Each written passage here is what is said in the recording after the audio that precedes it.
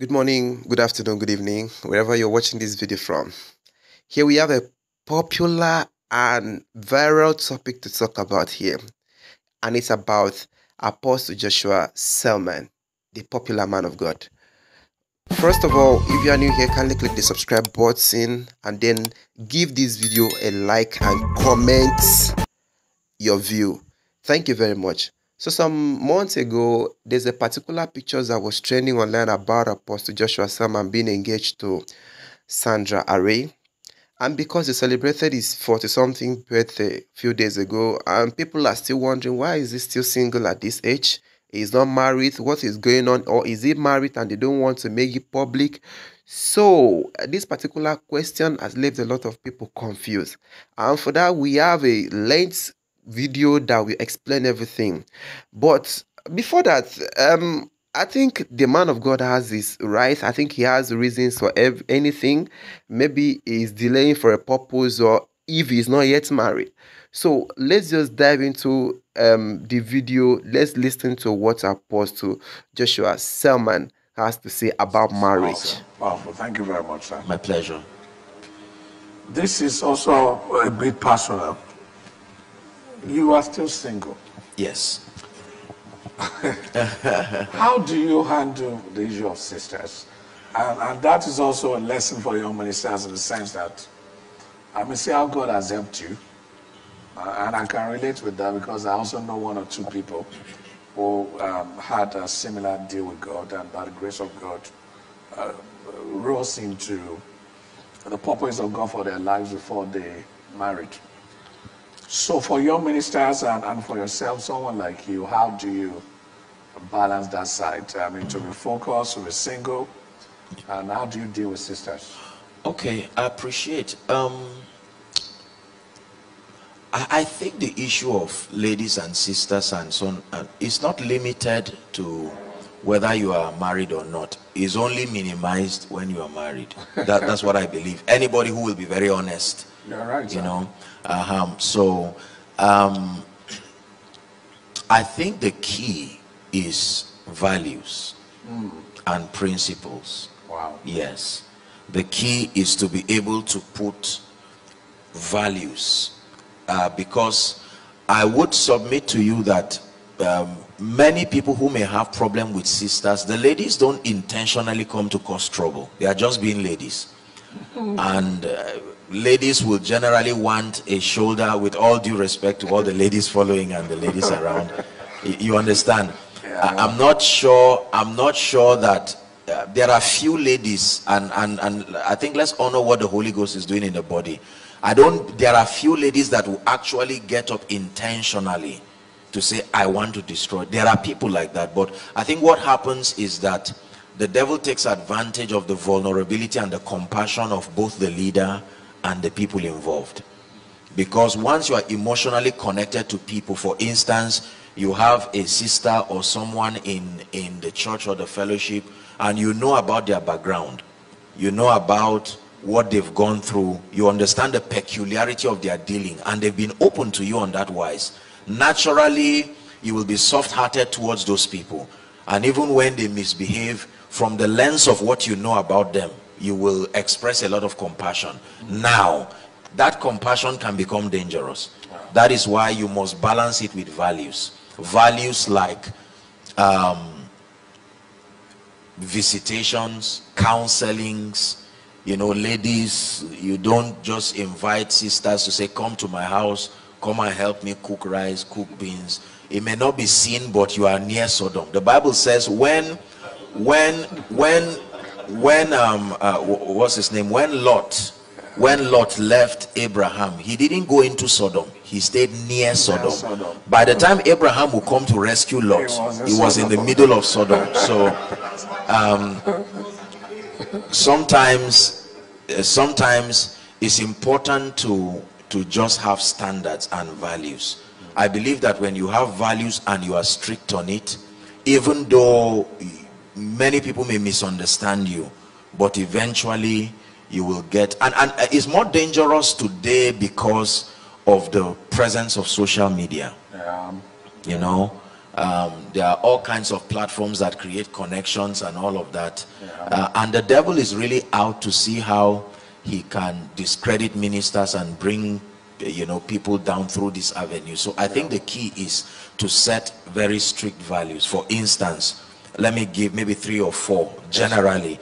You can have a standard like, okay, you will not counsel a single sister alone, for instance, or in the night. These are very good principles. And now I want to say something respectfully, and I don't mean to hurt the body or something. I think there is a bit of balance that we need to put, or addition to what we know to be the communication of the grace of God. Because I think that if not checked a bit, that may be an area that the devil may take advantage of. If the concept of the grace of God is not properly understood, it can become a license for licentiousness. You understand what I'm trying to say? Yes, I don't mean to, that sense of God does not condemn people, but the consciousness of right and wrong is important.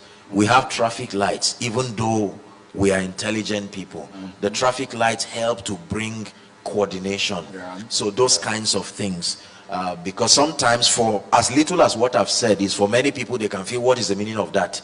There is a grace of God that grants you grace to say no to this, but pragmatically speaking, you are also a psychological being.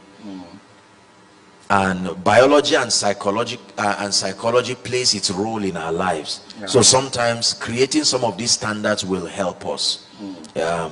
If you are living with a lady, for instance, that you are not married with, you don't have to do anything wrong for it to destroy you. The psychological torture of the imagery you are giving room to will frustrate your prayer life, will frustrate your concentration, will frustrate a lot of things, and then it will give room for so many things.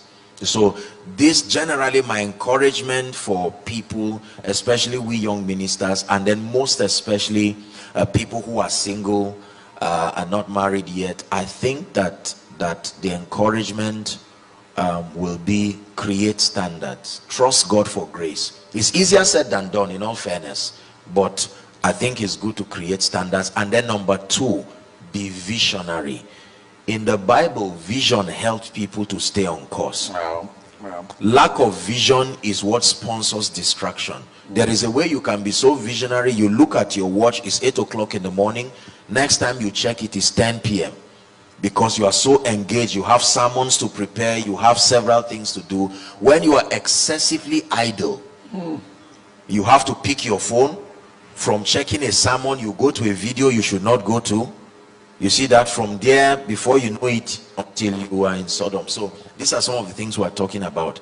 I think the key is standards. And then number 2, build a community of like-minded people. Having a kingdom community is the key to sustaining kingdom values. Walking in isolation is very dangerous. A community life creates a healthy system of check and balance. You see, so that is very. And then number 3, practice periodic retreats.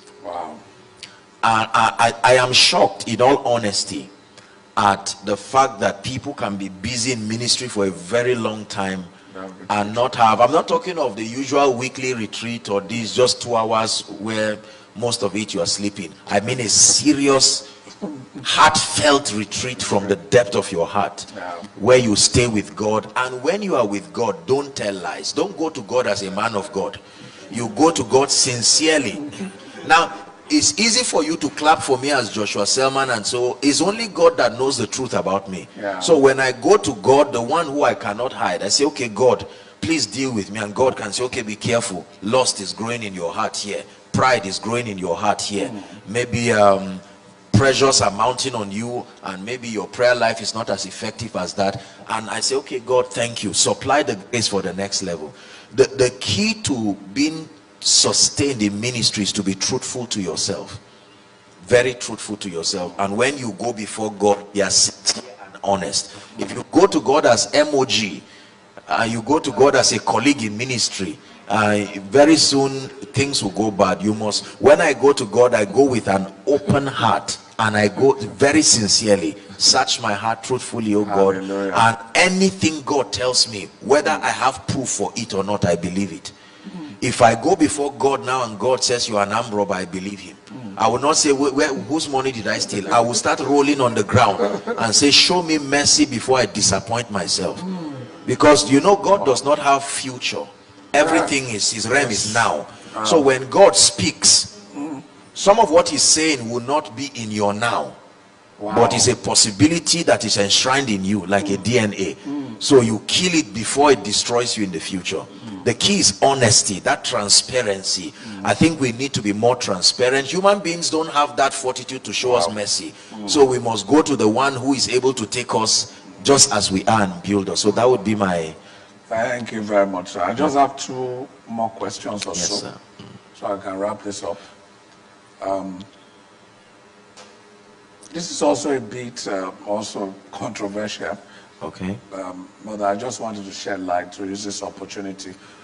So in the last 2-3 weeks, there was one of your videos making rounds.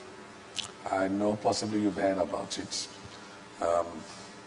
You know, we have some boys on the on the social media who just they're stalking traders to attack ministers. So you were talking about